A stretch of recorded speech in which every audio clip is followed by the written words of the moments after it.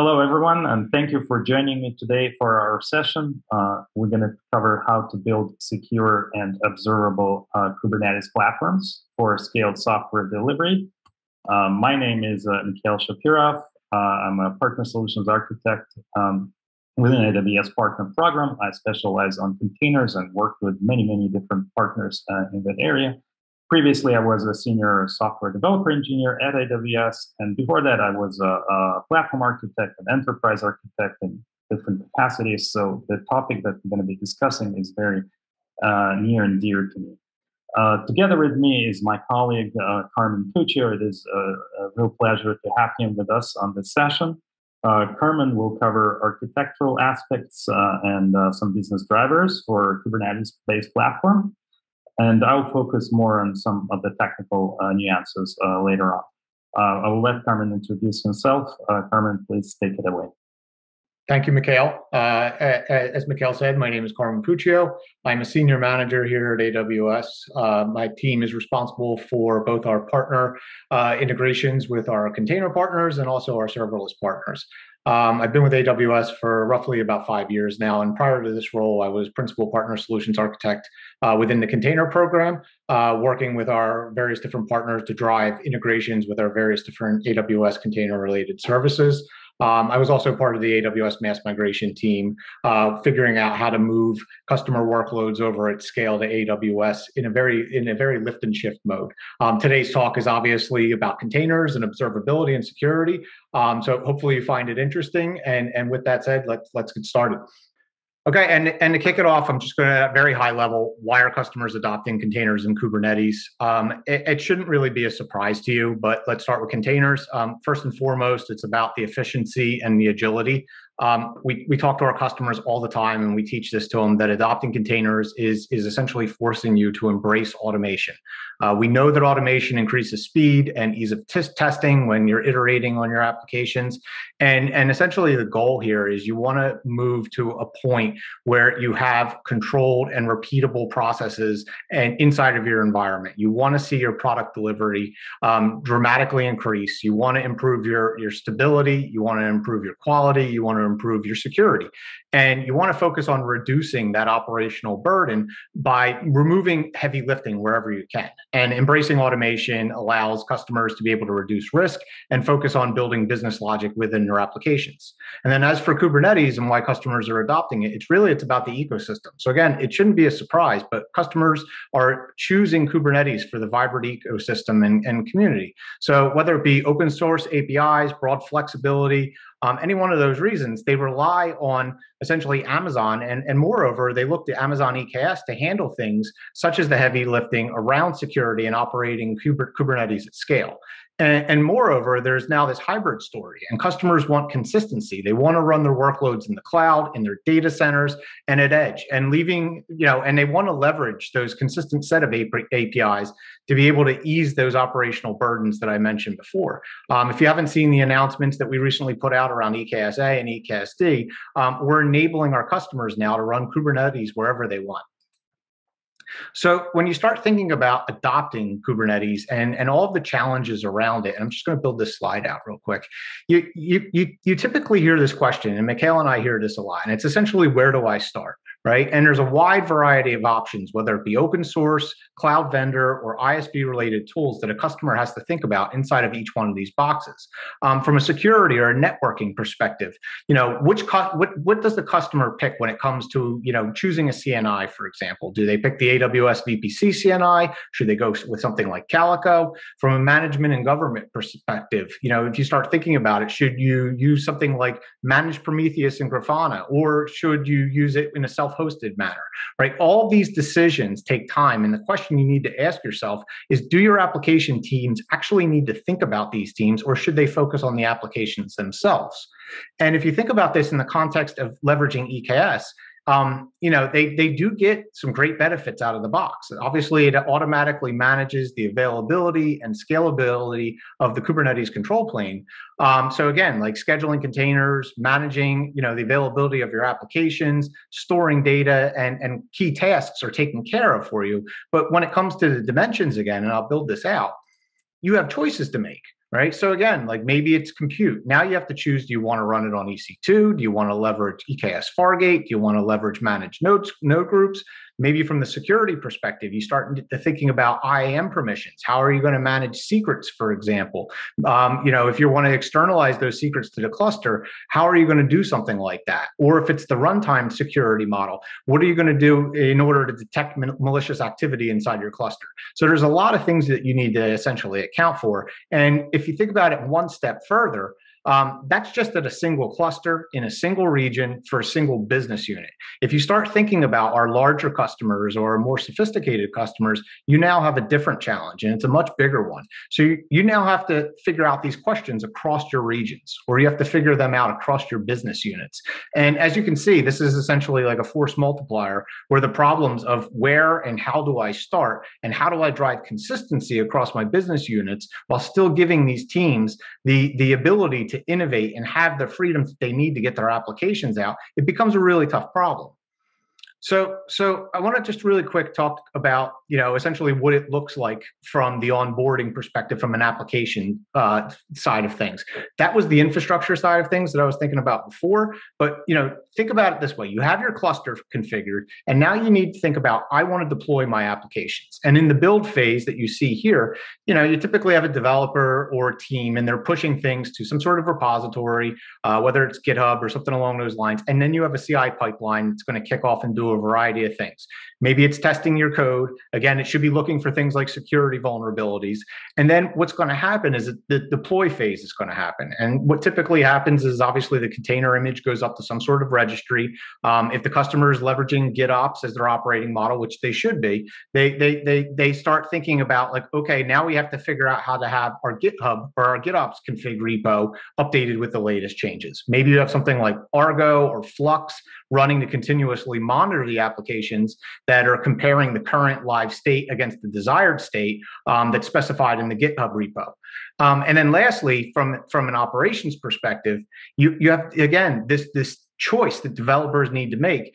They need to figure out how to handle things like metrics and logs and traces. What are you going to do to actually get all of that information out of your cluster and put it into a clean and concise format someplace downstream for folks to consume, right? So at the end of the day, you have to think about deploying workloads, but at the same time, there's this complexity that your teams have to figure out. And in reality, the developers shouldn't have to think about those things. They should be able to just onboard and take advantage of the infrastructure in a pre-provisioned manner. So I want to double down on essentially what does good look like from a modern software delivery perspective. I'm not going to touch on all of these, but if you think about it, it's a pro-con model, right? But if you look at it right at the top, it basically says developers lack visibility into applications running in production, right? So again, like thinking about it this way, you want to have it where the applications are fully instrumented for metric and log collection. And to my point before, it's hard enough to get standardized logging in place inside of your organizations, let alone the consistency in where logs are going and how they are captured, right? And again, this really is where you want to be when you start thinking about what does good look like. So each one of these dimensions are essentially something that when your development teams come on board to a platform and they want to adopt essentially, the next generation system, these are the things that should just essentially come out of the box in a batteries included model. Which gets us into the topic of today's talk. It's essentially the concept of a shared services platform. You may be familiar with this topic, but I'll just do a quick flyby on it. So we define shared services platform as an internal development platform that allows multiple teams to run applications on shared infrastructure that is managed, secured, and governed by a central platform team. And when we start thinking about this, it's essentially broken up into two dimensions or two personas, right? So you think about it this way. Inside of an org, what are the responsibilities? Well, your platform engineers, they're here to essentially build and define the platform against the company's requirements. They then offer that platform as a service to the software engineers. And then obviously the software engineers or your developers are the consumers of the platform. And they only focus on building applications. They don't have to worry about anything that's underlying or the underlying infrastructure within the system itself. And when you basically think about it this way, and it's broken up into two groupings here. On the left, you have DevOps, right? And again, not a new term, but we define it as essentially the combination of, cultural philosophies, practices, and tools. And again, the goal is to increase an organization's ability to deliver applications and services at really high velocity. We talk about the pizza model here at Amazon quite a bit, where essentially you're not siloing your groups out. Everybody's working together in a single team, and they're working across the entire application lifecycle. With the concept of platform ops, which you see on the right, you're essentially creating a dedicated team that maintains this self-service platform, or this SSP, for the application dev teams, that includes everything needed to build an automated DevOps value stream. So again, developers don't have to worry about the infrastructure, the operational tooling, and they can focus on developing. So think about it essentially as a way for your dev teams to still have all of that flexibility to work in that pizza team model with certain freedoms, but the platform ops team is there to ensure a level of consistency so you don't get out of control. This is a really high level overview of the components that would make up a shared services platform or an SSP based off of what we see with our customers. Obviously, in each component, there's a wide variety of tools to choose from. So whether, again, it's AWS native, open source, partner ISV, it's up to the platform team to figure out what tools they want to standardize on. And then from an application perspective, as a developer, you think about this as a batteries included model. You're onboarding into the platform, and you get the things that you see in the platform as a benefit. So again, my questions around security and my questions around visibility is taken care of just by onboarding. And Mikhail's going to show you how to actually put this in practice. Real quick, I want to double down as well on the motivations for building the shared services platform. When it comes to velocity, again, we want our developers to move fast.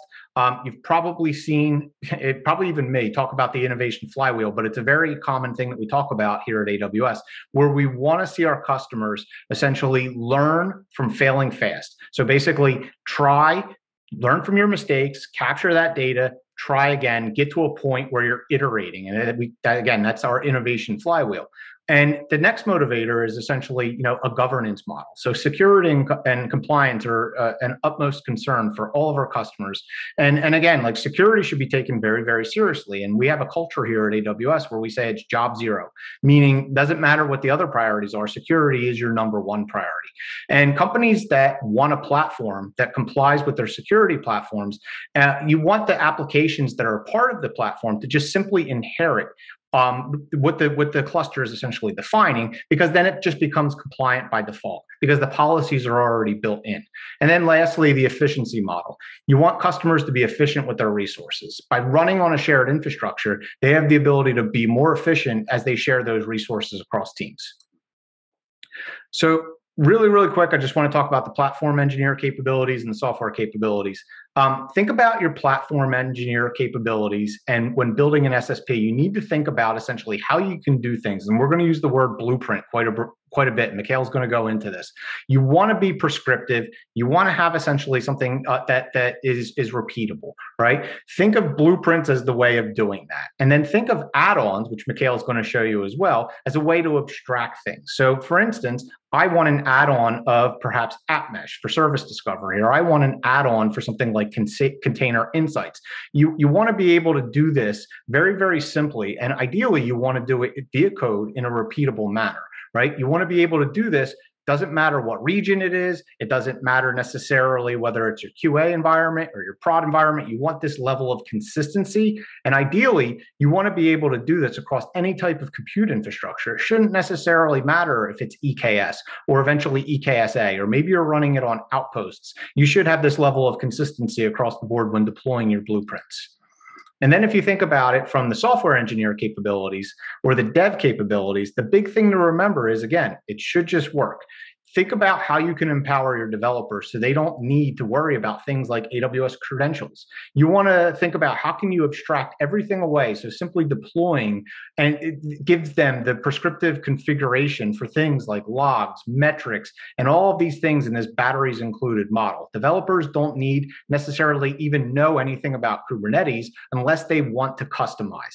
And then when that case arises, you give them the power to do so. So with that said, that's the high-level overview of the motivations for building a shared services platform. And I want to pass it over to Mikhail so he can actually show you how we're doing this in reality. So with that said, Mikhail. Well, thank you, Carmen. That was a really great coverage of the platform. All right. So when talking about a shared services platform, it is important to take into account that it exists in different dimensions, and scopes are some of those dimensions. So obviously, we start with a global scope, and here we show that there is an enterprise. It has a lot of business units, organizational units. It has lines of business plus dev teams, security, governance, and platform teams together. All of them require some sort of a delivery framework with deployment tooling and clear processes to onboard tenants and guardrails in place. And that framework is enabling this software delivery to various regions, running deployment targets such as dev, staging, and prod, multiplying the complexity of this. The downside of not implementing a platform like this is obviously lack of agility, because a system that is not smooth is going to produce bottlenecks. So moving down the scopes row, so to say, we talk about the region scope, and obviously infrastructure security is not going. Infrastructure provisioning is not going away as well. Somebody needs to take care of provisioning your VPC with subnets and different availability zones, and have metrics and tracing enabled. On the perimeter side, we probably want to expose our APIs. We maybe will be dealing with API gateway with Route 53. There's obviously Elastic Container Registry, and then on the security side, there will be a certificate manager and KMS and a lot of other services from the security portfolio as well. However, this infrastructure, while I'm talking about AWS, it doesn't have to be necessarily AWS. And I will talk about a little bit about how to implement the same concepts when applied to different clouds. The cluster scope, we need to provision our cluster, and hopefully it is and not cluster, but clusters plural, across multiple regions, multiple accounts. Hopefully it's done with an infrastructure as a code. We need to choose our operating system, whether it's Amazon Linux or BottleRocket or Red Hat CoreOS or Ubuntu or a custom cluster autoscaling must be enabled. Backups as well. Observability is extremely important. Their metrics are Container Insights is our native AWS product, but it can be obviously our Prometheus and Grafana on top of it. And tracing shouldn't be also underestimated as well. On the security side, we definitely need network policy support. When talking specifically about AKS, it's not natively built in, so you'll have to go with something like Calico or CNI or one of the alternate CNI providers that are validated on AWS. Runtime security is a very important aspect. OPA and policies, whether it's OPA or Kubernetes, it will definitely be needed. So someone needs to define and provision all of that together across multiple dimensions, across multiple accounts and regions and environments. And tenants management, by tenant, I mean the dev team. For example, we need to onboard them. We need to isolate their network, provide ingress-egress policies that where network policies come into play again. Compute isolation is an important aspect, and cost, obviously, as part of it, and storage isolation as well. And now, at the tenant scope, I mentioned before, tenant is as an engineering team. And as an engineer, I just want to build, deploy, and support. At this point, we're not going to be making specific, statements on what your source code should look like and your CI system. We're not going to be very opinionated about it. It just suffice to say you can choose from any Git-enabled repository like GitHub, Bitbucket, CodeCommit. And on the CI side, you can use Tacton, a very popular code pipeline is our native offering as well.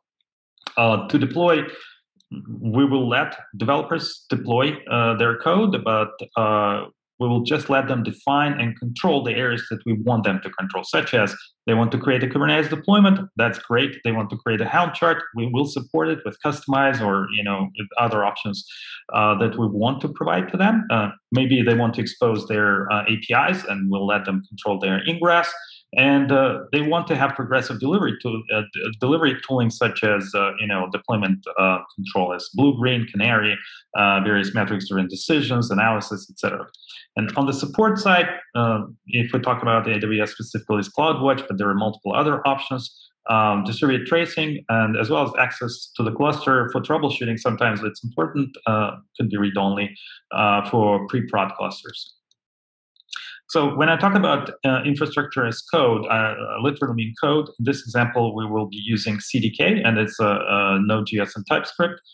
In a more general example, it can be one of our partners, for instance, Pulumi also provides infrastructure as code and a way to express infrastructure in a more elegant way using tools such as IDEs that are a lot more convenient compared to, let's say, you crafting a template with CloudFormation or Terraform, for example. So it is actual code. We will define our stack.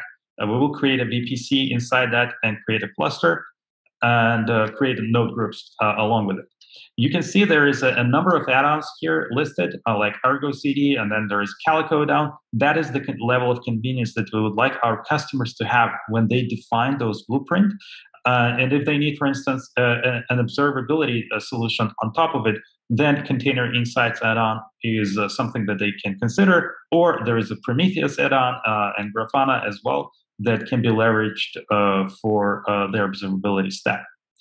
Once the blueprint is defined, I can deploy it in any accounts, in any regions, reusing the predefined infrastructure that exists in our code is also version controlled. So for instance, I want to deploy a single dev cluster or deploy a few staging clusters to multiple regions, or even create a whole code pipeline for my infrastructure as code, because it is actually code and it needs to follow the same principles for software development lifecycle, including CI and CD and staged rollout to production. Let's talk a little bit about those challenges that Carmen was talking about when it comes to leveraging Kubernetes as a whole. It's the whole ecosystem is just so broad, and it's very hard to make choices for the platform infrastructure teams as well as for the developer teams. So I'm going to focus on a couple of things like what operating system you need to run. And we have an option of whether it's a general purpose Linux or a Bottle Rocket or Windows, and when you choose one versus the other. And technology-wise, we support EC2 or managed node groups or Fargate serverless options. Those options are also available with not exactly the same verbatim, but similar options are available to choose from other cloud providers as well. So Bottle Rocket is an open source operating system that was created by AWS. It was inspired by such projects as Red Hat CoreOS, but before Red Hat it was just CoreOS, and Project Atomic and some other not equivalents but similar operating system in spirit.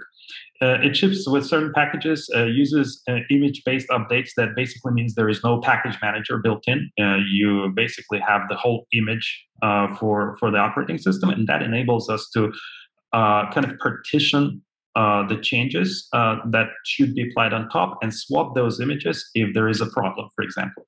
It runs with Linux kernel 5.4, which is great. Now you have an opportunity to enable, for example, eBPF support with Calico on top of it, and that relies on a more recent or more upgraded Linux kernel.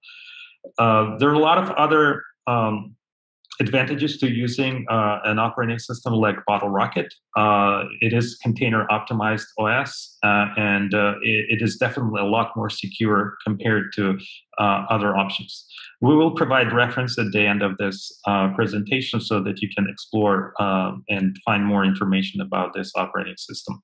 So let's say here is my objective as a platform engineer. I want to provision a Bottle Rocket cluster. How would that code look like? And when I'm talking about code, I'm actually referring to an actual open source repository that encapsulates our ideas and reference architecture for the shared services platform, which will be available to you to explore or to leverage it for your solutions.